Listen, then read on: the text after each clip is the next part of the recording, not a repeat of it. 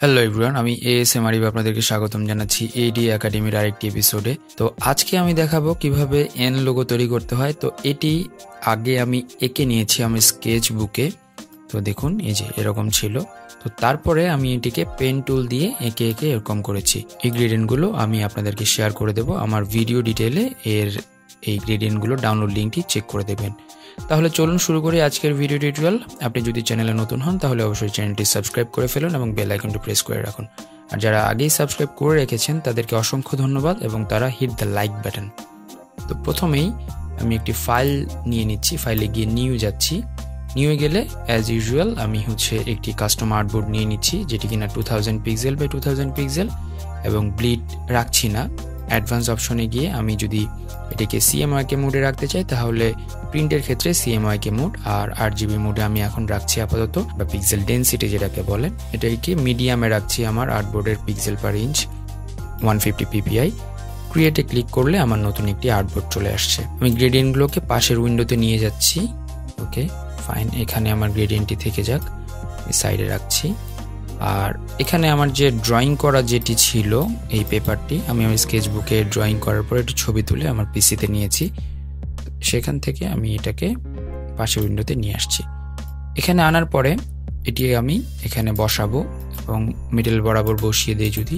ওকে, তারপর এটাকে যেটা করতে হবে সেটা হচ্ছে এটাকে আমি লক করে ফেলবো। লক করলে আমি এখানে যখন ড্রয়িং করব বা পেন টুল দিয়ে কাজ করব এটি সরে যাবে না, কারণ এটি যদি আমি লক না করি তখন সরে যাবে বারবার। তো সরে গেলে বিভিন্ন রকম আমার অসুবিধা হয়ে যাবে। আমি এখান থেকে একটি নতুন লেয়ার নিয়ে নিচ্ছি। এই লেয়ারের উপর আমি আঁকাআঁকি করব। পি প্রেস করে পেন টুলে যাচ্ছি, তারপর এখান থেকে আমি একটু একটু করে এই জিনিসটা আঁকবো। তো সবার আগে একটু বলে নিই, পেন টুলে যাওয়ার আগে এটিকে আপনারা ফিল কালার অফ করে রাখবেন এবং স্ট্রোকের কালার দিয়ে রাখবেন ব্ল্যাক, স্ট্রোকের থিকনেস দিয়ে রাখবেন 4 কি 5, যেটি আপনার সুবিধা মনে হয়। তারপর আমি এখান থেকে অ্যাঙ্কর পয়েন্ট ধরে ধরে পেন টুলের নিয়ে কাজ করছি। আর যারা কিনা পেন টুল এখনও সেভাবে আয়ত্ত করতে পারেননি তাদের জন্য সুসংবাদ, তাদের জন্য আমার একটি বেসিক টিউটোরিয়ালের ভিডিও আছে, সেটি তারা দেখে নেবেন এবং দেখলে আপনাদের জন্য আসলে কাজ করতে সুবিধা হয়ে যাবে। আর পেন টুলটা আসলে ডিজাইনিংয়ের ক্ষেত্রে খুবই কাজে লাগে। পেন টুল যখন আপনি আয়ত্ত করে ফেলতে পারবেন তখন বিভিন্ন রকম মজার কাজ আপনি করে ফেলতে পারবেন। আর পেন টুল খুবই সহজ, এটি নিয়ে আসলে ভয় পাওয়ার কিছুই নেই। পেন টুলের মেইন কাজ হচ্ছে আপনার অল্টার বাটনে এবং স্কেপ বাটনে। আপনি যখন অ্যাঙ্কর পয়েন্টে শেষ করছেন তখন আপনার অল্টার প্রেস করে করে আপনাকে অ্যাঙ্কর পয়েন্টগুলো ঠিক করতে হবে, আর বাকিটা আপনি স্কেপ করে এখান থেকে বের হয়ে আসতে পারবেন। আবার পেন টুলে যাচ্ছি, পি প্রেস করে আমি এই প্রান্ত থেকে আঁকা শুরু করছি এবং আপনি যখন কার্ভগুলো ঘোরাচ্ছেন দেখবেন যে যাতে করে এই দাগের সাথে একটু মিলে যায়, তাহলে আপনার ড্রয়িংয়ে যেরকম লোগোটি ছিল ঠিক এখানেও ওই ধরনের লোগোটি আপনি আউটপুট হিসেবে পেয়ে যাবেন। আর যদি একটু বাঁকা হয়ে থাকে বা যদি কোনো প্রবলেম হয়ে থাকে তো সেই ক্ষেত্রে আমি বলবো যে ঘাবড়ানোর কিছু নেই। এটিকে আমরা পরবর্তীতে যে লাইনের যে স্মুথ টুল আছে সেই টুল দিয়ে আমরা স্মুথ করে নিতে পারবো। তো আমার ড্রয়িং মোটামুটি শেষ। ওকে ফাইন, তারপরে আমার এই অংশটুকু আমি এঁকে নিচ্ছি। তো অ্যাঙ্কর পয়েন্টে যাতে প্রেস না পড়ে একটু দেখবেন, একটু ভিতর থেকে নিন, তাহলে আপনার অ্যাঙ্কর পয়েন্টে প্রেস পড়বে না, কারণ আরেকটা লাইনের যদি অ্যাঙ্কর পয়েন্টের সাথে প্রেস পড়ে সেই ক্ষেত্রে আপনার এটি একটু প্রবলেম হয়ে যাবে। তো এখানে এটি আছে, এটাকে জাস্ট এইভাবে নিয়ে নিলাম। এখন কিন্তু আমার আউটলাইনের ড্রয়িং শেষ। এখন যে কাজটি করব আমরা, পেছনের যে ড্রয়িংটি ছিল পেছনের ড্রয়িংটি আমি আনলক করে ফেলছি এবং এটিকে সাইডে সরিয়ে রাখছি, এটি আমার পরে কাজে দেবে। তো এখন আমার এটি এরকম হলো। দেখুন এখানে এই জিনিসগুলো একটু স্মুথ হয়নি, এই প্রান্তগুলো স্মুথ করার জন্য আমাকে যে কাজটি করতে হবে সবগুলো ধরবো, বা যেটি আমি স্মুথ করতে চাই সেটি ধরবো। ধরার পরে আমার এখানে দেখবেন যে স্মুথ টুল নামে একটি অপশন আছে। তো এখানে গিয়ে আমি যদি এখানে প্রেস করি বা এখানে জাস্ট ড্র্যাগ করি যে প্রান্তটা আমার স্মুথ করা প্রয়োজন, তাহলে সেই প্রান্তটা আমার স্মুথ হয়ে যাবে। তারপর যেটিকে সিলেক্ট করলাম সবগুলোকে এবং এটিকে ফিল কালার দিয়ে দেবো। স্ট্রোক অফ করে দিচ্ছি এবং ফিল কালারে চলে যাচ্ছি। ধরুন এটিকে যদি আমি ব্লু কালার দেই, এটিকে যদি আমি ডার্ক ব্লু কালার দিই, স্ট্রোক অফ করে নিচ্ছি, ফিল কালার গিয়ে একটু ডার্ক ব্লু দিয়ে দিচ্ছি এবং এখান থেকে গিয়ে স্ট্রোক অফ করছি, এটাকে আরেকটা ব্লু কালার দিয়ে দিচ্ছি। এখন উপরে নিচে লেয়ার আনতে হবে, যেমন এই যে এই লেয়ারটি, এটি যেহেতু আমি শ্যাডো হিসেবে ইউজ করবো এটি পেছনের লেয়ারে চলে যাবে। কিবোর্ডের শর্টকাট কিগুলো একটু খেয়াল করুন, তাহলে বুঝতে পারবেন যে কোন বাটন প্রেস করলে এটি কোন লেয়ারে কখন চলে যাচ্ছে। এখন এটিকে সিলেক্ট করছি, এটিকে সিলেক্ট করছি, দুটিকে সিলেক্ট করে আই প্রেস করব কিবোর্ড থেকে এবং গ্রেডিয়েন্টটি নিয়ে নেব। গ্রেডিয়েন্টগুলোকে ইন্ডিভিজুয়ালি ঠিক করব। যদি জি প্রেস করি তাহলে গ্রেডিয়েন্ট সেটআপ আসবে। গ্রেডিয়েন্টটিকে আমি এইভাবে দিচ্ছি এবং আবার জি প্রেস করে গ্রেডিয়েন্টটিকে আমি এরকম করে দিচ্ছি। এটাকে আমি আর একটু ঠিক করে দিতে পারি, এরকম হতে পারে বা ওকে ফাইন। এবং এটিকে আমি আই পিকার দিয়ে এই গ্রেডিয়েন্টটি দিয়ে দিচ্ছি এবং এটিকে আমি যদি একটু পেছনের দিকে বা একটু রিভার্স করে দিই তাহলে ফাইন। এবং এখানে আমার একটি শ্যাডো দেওয়া লাগবে, তো এটিকে আমি আর একটু ভেতরের দিকে দিয়ে দিচ্ছি। এটিকে সবার উপরের লেয়ারে নিয়ে আসছি। এখানে আমি একটি শ্যাডো দেব। শ্যাডো দেওয়ার জন্য আমি আবার পেন টুলে যাচ্ছি। পেন টুলে যাওয়ার পরে আমি সিলেক্ট করব। সিলেক্ট করার পরে জাস্ট এইভাবে একটি ড্র করব। অল্টার বা অপশন প্রেস করে নিচ্ছি, তাহলে আমার এটি কাটতে বা কাজ করতে সুবিধা হবে। এটিকে আমি ব্ল্যাক কালার দেব। তো ব্ল্যাক কালার আমার এখানে কালার সোয়াচে আছে, সেখান থেকে ব্ল্যাক কালার দিয়ে দিচ্ছি এবং এটিকে আমি পেছনের লেয়ারে পাঠানো শুরু করব। পেছনের লেয়ার আমি শিফট এবং থার্ড ব্র্যাকেট ওপেনিং সিলেক্ট করে করে আমি এটি পিছনের লেয়ারে পাঠাচ্ছি এবং সবার পিছনের লেয়ারে যদি পাঠিয়ে দিই তাহলে এরকম হবে। এখন এই যে আমার ব্ল্যাক যে ইটি ছিল এটিকে আমি একটু ব্লার করে দেব। কিভাবে ব্লার করব? ব্লার করার জন্য এফেক্টসে যাচ্ছি, এফেক্টস থেকে ব্লারে যাব, গোশিয়ান ব্লার। এখানে প্রিভিউ মোড অন করে দেবেন।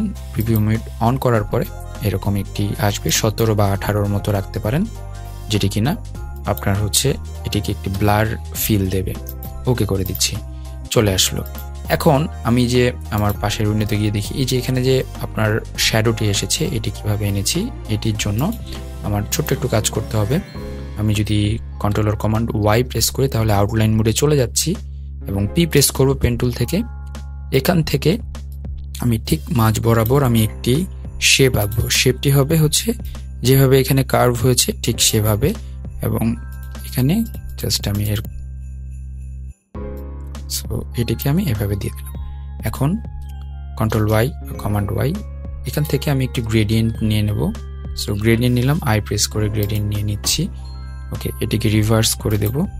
Okay fine. এবং এটিকে আমার যে ব্লেন্ডিং অপশনস আছে সেখান থেকে মাল্টিপ্লাই বা স্ক্রিন করে দেব এবং এখানে অপাসিটি একটু কমিয়ে দেব। আমার যে এই গ্রেডিয়েন্টটি আছে অপাসিটি যদি কমিয়ে দিই এরকম হয়ে যাবে। এখন দেখুন এই জায়গাটিও কিন্তু আমার স্মুথ হয়নি, তো এটিকে সিলেক্ট করছি, স্মুথ টুলে গিয়ে এটিকে একটু স্মুথ করে দিচ্ছি। Okay fine, nice. এখন আসুন যে এটিকে আমি ক্লিপিং মাস্ক করব। আমরা গতদিন শিখেছিলাম ক্লিপিং মাস্কের জন্য। আমি এটিকে সিলেক্ট করছি, কন্ট্রোল সি কন্ট্রোল এফ এবং এটিকে সবচেয়ে উপরের লেয়ারে নিয়ে আসছি এবং আমার এখানকার যে লেয়ারটি ছিল এটি ধরলাম, ধরে মেক ক্লিপিং মাস্ক তো করলে এটি চলে আসলো। এই লেয়ারটিকে উপরে রাখতে হবে। এখন এখানে কিন্তু একটা দাগ ছিল এরকম, সো এই দাগটি কিভাবে দেব? আবার পেন টুলে যাচ্ছি, এটি উপরের লেয়ারেই থাকুক আপাতত, একবারে সবার শেষে আমরা কাজ শেষ করে নিচের লেয়ারে পাঠাবো। তো এখান থেকে যে কাজটি করব, পি প্রেস করছি কিবোর্ড থেকে এবং এই অ্যাঙ্কর পয়েন্ট এবং এই ঠিক এটা বরাবর আমি একটি দাগ আঁকবো, সো স্ট্রোক আঁকবো আর কি। তো যেহেতু আমি এখানে আমার শেপ হয়ে যাচ্ছে, আমি এটাকে স্ট্রোকে পরিণত করছি এখনই, কোনো সমস্যা নেই। আমি এটি ব্রেক করে দিলাম এবং এটাকে ঘুরিয়ে দিলাম এবং স্ট্রোকে যাওয়ার পর এটি আমার এখন একটি স্ট্রোক আকারে আছে, এটি একটু 5 বা 6 করে দেব। দেন আমি আই পিকার প্রেস করছি, আই প্রেস করছি কিবোর্ড থেকে এবং এটিকে জাস্ট স্ট্রোক করে দিচ্ছি। ওকে, স্ট্রোক করে দেওয়ার পরে এটি স্ট্রোক থিকনেস বাড়িয়ে দিতে চেয়েছিলাম, এটা বাড়িয়ে দিলাম এবং জি প্রেস করে এটিকে জাস্ট ঠিক করে নিলাম। ওকে, এটি যেহেতু এই সাইড থেকে আসছে আমি এটিকে জাস্ট রিভার্স করে দেব। আমার গ্রেডিয়েন্ট যেটি ছিল গ্রেডিয়েন্টে সিলেক্ট করছি, রিভার্স করে দিচ্ছি, তাহলে এখান থেকে এটি এসেছে। এবং এটি দেখুন প্রান্তগুলো যাতে চিকন হয় সেটার জন্য আমার এখানে একটি ইউনিফর্ম আছে, ইউনিফর্ম পরিয়ে দিলাম। সো এটি আমার একটি গ্রুপ। আমি সবগুলোকে সিলেক্ট করে কন্ট্রোলার কমান্ড জি মানে গ্রুপ করে ফেলাম এবং সবার পেছনের লেয়ারে পাঠিয়ে দিলাম। তো সবার পেছনের লেয়ারে পাঠানো আমাকে এটি উপরের লেয়ারে আনা ঠিক হবে।